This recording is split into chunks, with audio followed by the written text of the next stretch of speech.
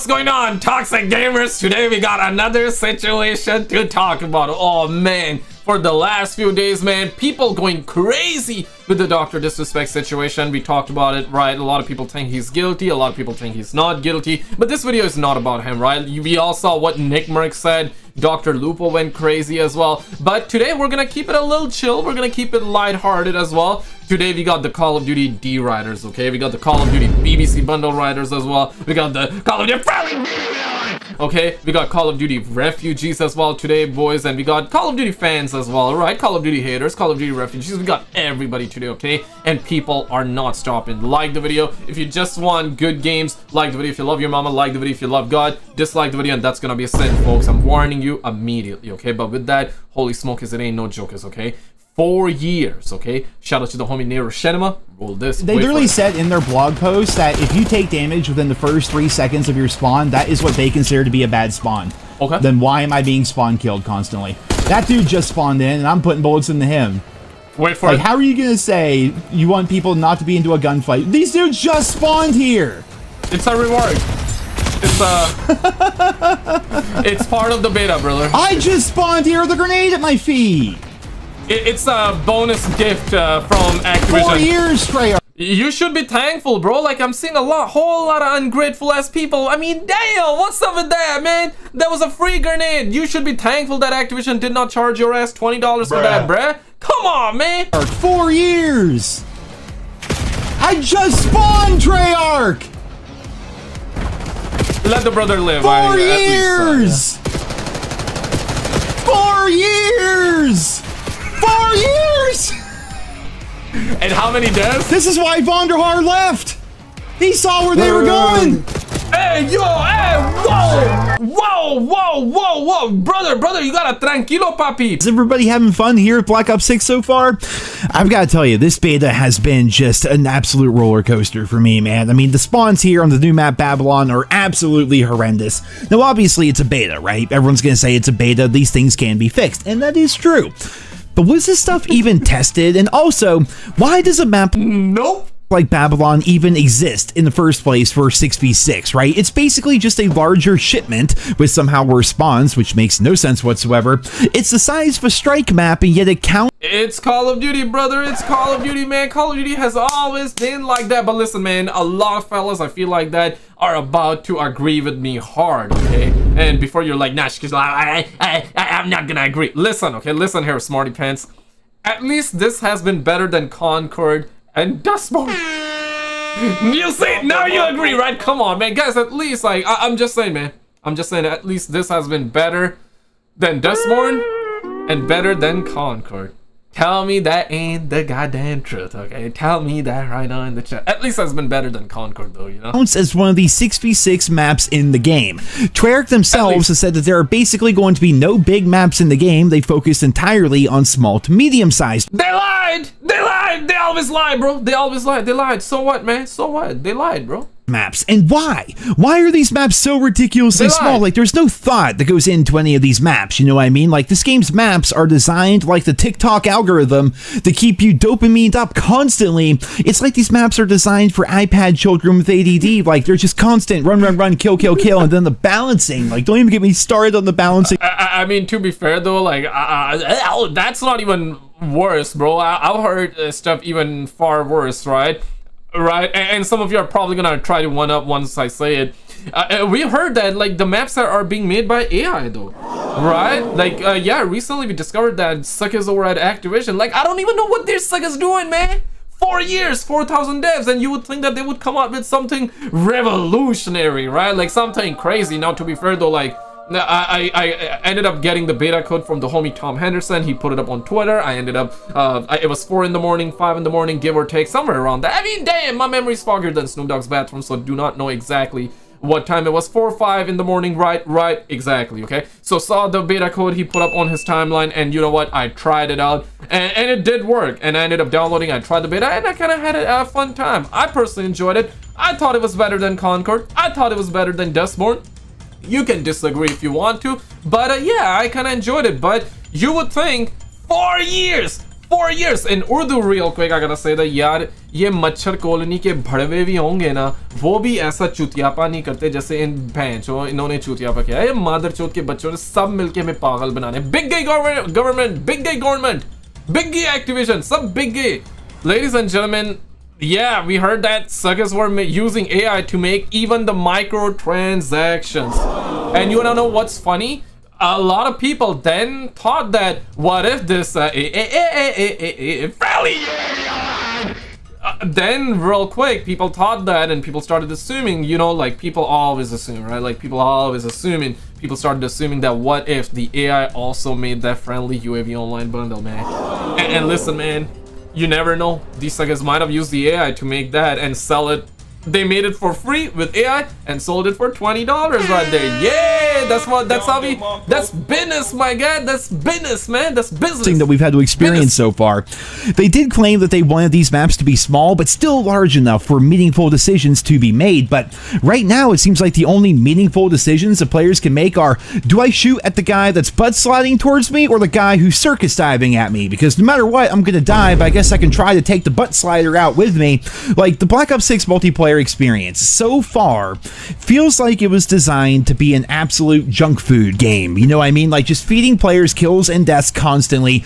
To be fair though, Call of Duty has always been the McDonald's of video games though, right? It always has been like that, but back in the days, of course, the maps were good and the devs cared about it. Nowadays you hear like, oh, it's being made by AI, bro, it's being made by AI. Phil Spencer also fired 1900 devs after saying that they're gonna be making, you know, as soon as we get Activision, guys, it's gonna be good, man, it's gonna be good. Alright, let me just fire all of you suckers out. Let me just fire all of you suckers. So he did that.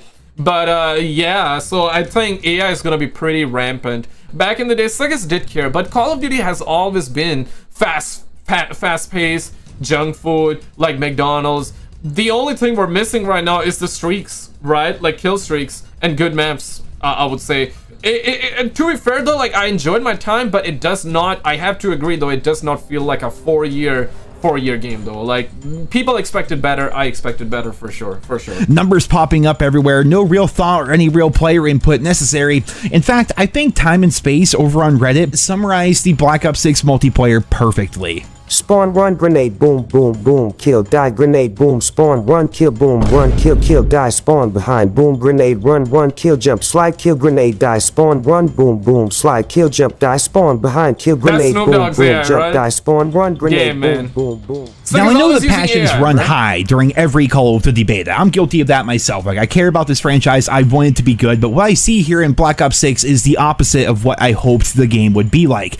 I don't think it's out of line to say that this seems to be one of, if not the worst, betas in Call of Duty history to a lot of fans out there. The tiny maps combined with the incredibly thick skill-based matchmaking on top of the packet burst. We need to gather, everybody gather around, okay, gather around. Whoa, okay. We need to get, everybody gotta get together right now, okay? I need to see everybody on this one immediately, okay? Do you think this has been the worst beta of all time? One in the comments if you think it's the worst beta ever. To be honest though, like, I don't mind, okay? Whether you love it or you hate it. Listen, man, everybody's opinions are highly appreciated. Everybody's allowed here. I welcome everybody with the open arms. No homo, first of all. I welcome everybody with open arms. I welcome everybody from all walks of life. You love it, you love it. You hate it, you hate it. Man, damn, man, I'm not gonna like clown on you. I'm not gonna say you're a BBC writer, you're a Call of Duty D writer, a refugee. I welcome everybody, like in the intro I said, right? Like, what's going on, toxic gamers? What's going on, Call of Duty refugees? Bruh. Yeah, say. But everybody's welcome here, right? But one in the comments if you think it sucks, two if you think it's amazing, right? I want to know where you guys at. I think it's better than Concord. I think it has been better than Dustmore. That's where I'm at. You know, I'm a simple man. I try to be, you know, I try to enjoy. You know, and if you enjoyed the beta, well, you enjoyed the beta because this is probably the best version you're gonna get, because when the game comes out, oh man, if you think skill-based matchmaking is bad now, wait till the game comes out. Wait till people actually buy it, though. You know what I'm saying? Wait till the game comes out, man. They're gonna be showering those $20, $30 bundles, EOMM, skill-based matchmaking. It's gonna be dirty, though. It's gonna be just happening all the freaking time. The server desync making for such an inconsistent, messy, and buggy experience. Like, everything about the Black Ops 6 beta is just not working, essentially, which, again, it's a beta. That's kind of the whole point. But also, the real point of a beta is to give that player feedback and make these issues known so that the developers can get to work on it before the game comes out. Problem is, they drop the betas typically like 1 month before the game is supposed to release, and if this is what they cooked up in... It's not a beta, guys. Like, people always say, it's a beta, it's a beta. Now, I get that, like, weapons tuning is gonna be a bit different, and probably spawn problem might get fixed, right? Maybe, let's see, we'll find out, right? Like, 4 years, 4,000 devs, maybe they're gonna be able to fix maybe they're gonna be able to fix it, but make no mistake, this is not a beta, this is a demo, guys. Like, come on, man. Like, Call of Duty betas are usually demos. This is what you're gonna get. If you love this, hey, that's awesome, man. That's what you're gonna get. But keep in mind, skill-based matchmaking, EOMM, microtransactions gonna be ramped up to 11, though. 4 years. I'm not overly convinced that they're going to be able to fix everything in 1 month. It might be another situation where we've seen in previous years where a Call of Duty game comes out, it's buggy as shit, and then it takes like 6 months for them to finally get everything running and get everything sorted. But by that point, most people are bored of the game, most people moved on from the game, and then the Call of Duty cycle starts anew once the next COD title gets announced. I will say this year's... And next year it's going to be like Black Ops 2 Remake, so the hype is real! Hype is real, everybody. And by the time like suckers start to be like, okay, man, okay, finally they fixed it, we're gonna be on the next one, man. It always is like that, man. That's taxes, and a new Call of Duty game is promised every year. Going to be a bit different in terms of content, right? The number of maps that we have at launch, the number of weapons at launch is going to be pretty good. Having prestige mode, having 100%er, like having things to grind for in the game and things to do outside of just log in and play is going to make the game feel a lot better, for sure. Right now, what we have here is just a beta where you level up to 30, which doesn't really take that long, but if you ask most people, it takes entirely too long because they don't even want to get to level 30 because it's just an absolute chore. But the point still stands. It's a beta. There's not a lot to the game. There's no real progression. There's no real anything. It's just running around and experiencing the same couple of maps over and over and having the same experience over and over thanks to skill-based matchmaking. Damn, man, he's making me hate it too. Now, to be fair though, I did enjoy my time. And that's not because of Call of Duty. It's just that, like, usually I listen to a lot of podcasts, right?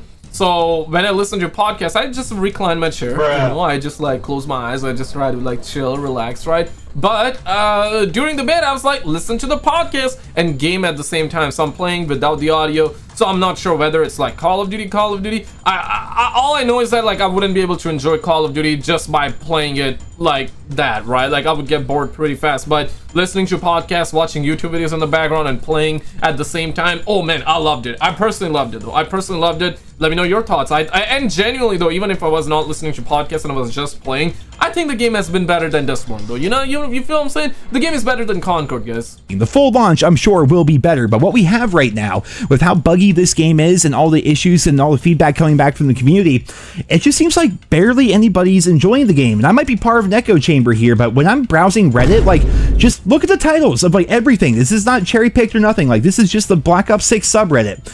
Read the titles as I scroll down here. Is anybody actually enjoying the game? There's one or two posts I did see where people are talking about how they like the game, but most of the time it's just negative feedback. The spawns are garbage. The game runs terribly on most people's PCs. The game's running terribly on people's... COD HQ is stupid. The realest thing this man said. I salute to this brother out here. I salute to this man. Yeah, Call of Duty HQ gotta go, man. There are certain things that gotta go, If you gotta go, you gotta go, man. Xboxes and PlayStations. Skill-based matchmaking is cranked up to infinity. Every match feels the same. The Call of Duty HQ is one of the worst ideas in gaming, but do you know why the Call of Duty HQ is there, ladies and gentlemen? For the shareholders, for the investors, pretty much, because every year now, when Call of Duty does their big announcements about how much money they make and how many microtransactions they're selling and how many people are playing the game on a monthly basis, they're not just counting the... Treyarch, can we please get a reduction in reload speed? They don't match the flow of a match at all. Damn, So a lot of people are mad. Okay, I thought that people were not this mad. I genuinely still want to know your thoughts. In terms of zombies, man, they kill zombies, bruh. But multiplayer-wise, I gotta say it's better than Concord. Like, how many times I said it already? I lost count. Actions are selling and how many people are playing the game on a monthly basis. They're not just counting the new game. They're going to be counting Modern Warfare 2, Modern Warfare 3, Warzone, as well as Black Ops 6, all combined. So no matter what, they're always going to have good numbers, even if the current game is failing. Yeah. That's something they learned back during Call of Duty Ghosts. They have to avoid that kind of PR when Yeah, context, Call of Duty Ghosts was the first Call of Duty game ever. I believe that was the last game, I should say. The last game to have the player count visible. You remember Black Ops 1, Black Ops 2, right? On the menus, it would show you like the map, like a heat map of where people were online and how many people were playing. And I remember like it used to be like millions of people playing at the same time, like concurrent players, right? Just like how Black Myth Wukong, for example, in the recent memory, just like how Steam has that player count chart, Call of Duty would have a live chart, and it was actually very good. You know, it was very, very good. So yeah, they simply made good games, so therefore people were playing the game. Call of Duty Ghosts bombed, and the player count was abysmal, and I believe that was the last game, correct me if I'm wrong, but that was the last game to have the player count on display, and that was so bad that they took it out completely. And in the last few years, you know, especially with Call of Duty WW2, Call of Duty Vanguard, Call of Duty Vanguard, my bad guys, but Call of Duty Vanguard, okay? Call of Duty Vanguard, Modern Warfare 2022 sold very well initially, but then ultimately bombed right after, right? Like everybody started jumping ship. People, influencers that said that the game is the best game ever, you know, they started coming out. I'm talking about Modern Warzone. Modern Warzone also came out, Doug. Everybody was saying that, yeah, the game crashed because there was nothing going on. Those suckers took, Infinity Tart, by the way, it took 5 months to even drop a single new map. Single new map, like that make sense. They took 5 months. I'm not even exaggerating, bro. Like that was crazy. Modern Warfare 2022 is what I'm talking about. So those suckers took 5 months to drop one map. Things were really bleak. Things got really out of hands, and you know, I think they cooked up this idea that we need Call of Duty HQ because Warzone is free to play. And Warzone is definitely gonna have the most amount of people. They included Black Ops Cold War into it, if I'm not mistaken. Basically every game that came out after the idea of Call of Duty HQ is in the bundle, in the mix. Probably not Modern Warfare 19, but Black Ops Cold War. We also got Modern Warfare 2022, Modern Warfare 2023, Warzone, and this game is gonna be on it. So you know, no matter what game you play from these games that I mentioned, it's gonna count as a player count, and at the end they're gonna be able to boast those numbers to their investors, and it's gonna look good. And to be fair though, like that's a genius idea on Activision. It sucks for the consumers, it sucks for the gamers. You gotta download all of that, this and that, and it always tells you, oh, you're missing this pack, you're missing that pack. Yeah, like it's taking thousands of gigs on your SSD HDD, right? Yeah, this suck is crazy, but to be fair though, business wise, it's a very genius idea though.